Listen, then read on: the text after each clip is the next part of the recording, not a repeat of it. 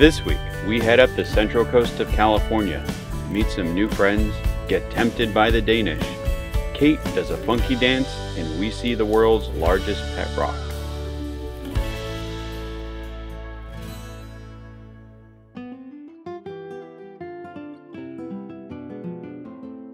After a few days of camping along the ocean, we made our way north to meet some friends so our pups could have a playdate.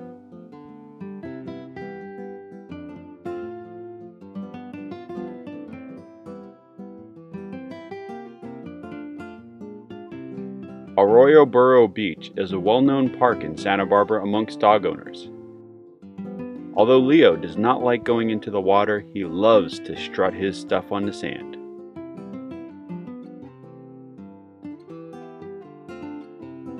After a few hours of frolicking in the sand, we continued north and decided to stop in Lompoc for the night. Since I'm an elk, we have the opportunity to stay at different lodges around the country and meet fellow elks along the way. We didn't need water or electricity, so we opted for dry camping. Once we got settled, we ventured into Lompoc's wine ghetto. We met 3 locals who welcomed us to their city and treated us to some more great wines. Their kindness and generosity made us feel incredibly fortunate to be on this journey where we get to meet genuine, good-hearted people along the way.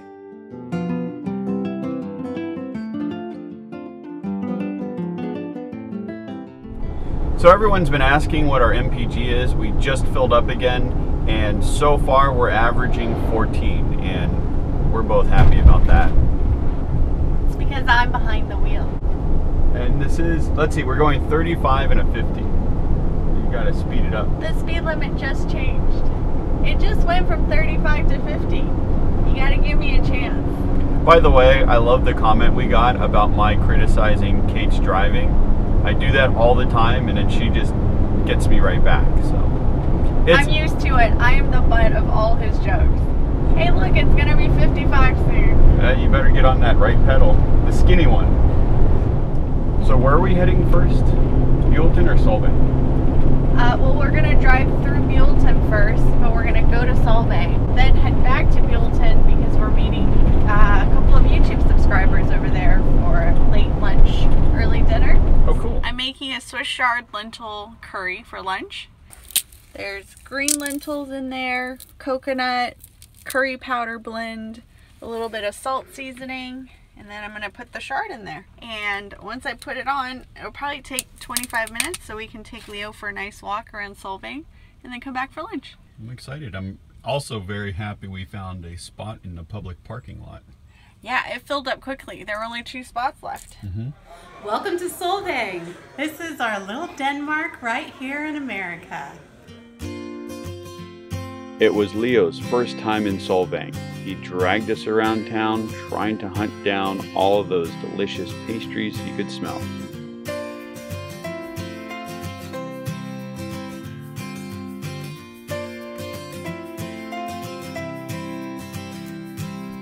Between the horse-drawn carriage, restaurants, and pastries, I met a gentleman who had fitted a steel bumper to his van. We both thought it looked pretty awesome. If the Danishes weren't enough, we found even more delicious looking pastries, but decided to save our appetites. After meeting the founders of Solvang, we headed back home for lunch. Dun da da da! Oh, that smells good.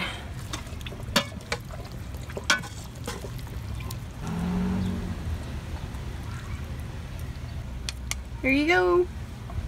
Thank you. You're welcome. It's hot. This is delicious. To get away from the crowds, we headed into Hans Christian Andersen Park and took a walk among the many live oak trees that fill the park. If the name sounds familiar, he's the Danish author who wrote The Little Mermaid.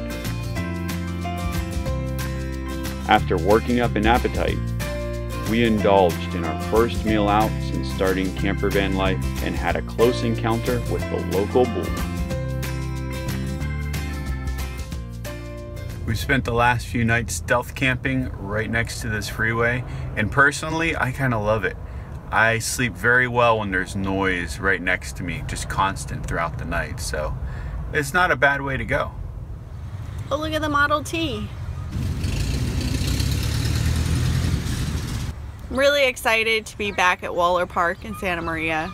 It was really nice to spend yesterday here. And this is our backyard. How awesome is that?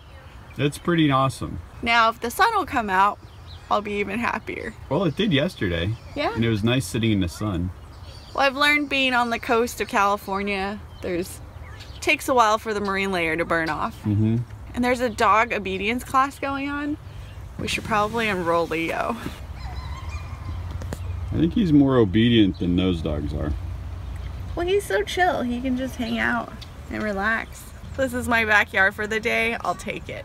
It's better than going to a coffee shop and sitting there and working. This is something that I never really thought about when we switched to camper van life is, hey, we can just leave the campground once we wake up, find a really awesome park in the area, set up for the day. We can work, relax, sit outside, set up our chairs. This is the life.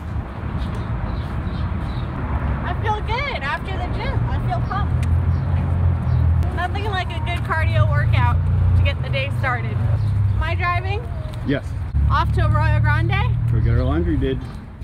As we traveled up the Central Coast, finding free or economical places to spend the night was becoming a challenge, so we kept moving north and spent the day in Arroyo Grande.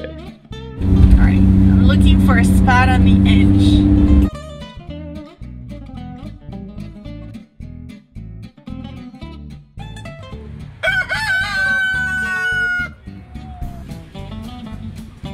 Leo wants chicken. Come on.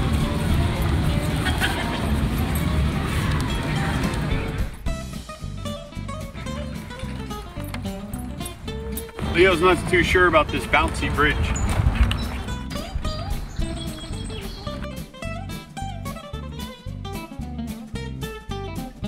After being teased by the chickens, Leo got a chance to blow off some steam with new friends who also live in a camper van.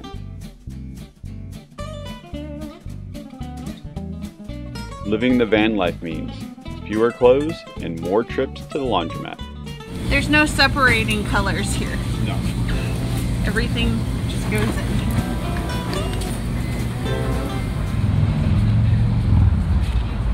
Oh, somebody knows they were a bad husky. Leo. Bad husky. Off to Morro Bay.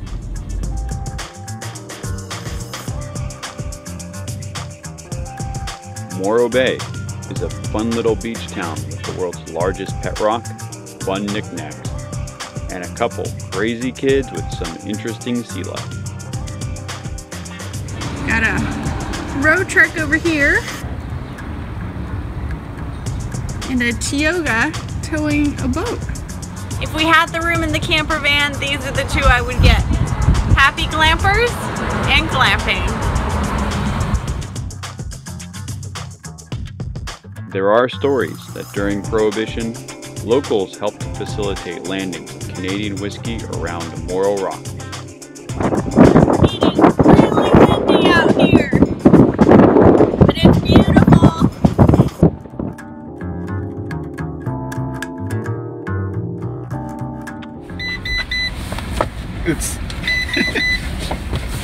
It was like trying to stand on a motorcycle. It's beautiful though. It is gorgeous. Time to get us dumped. Kate's gonna take care of the toilet. I'm gonna take care of the gray tank.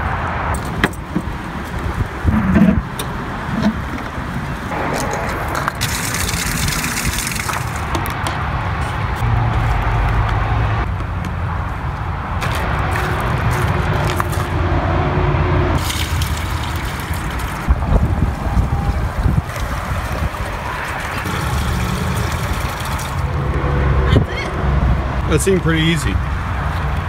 It's really simple. Next time, we continue our journey north into wine country before heading into the Sierras to meet General Grant.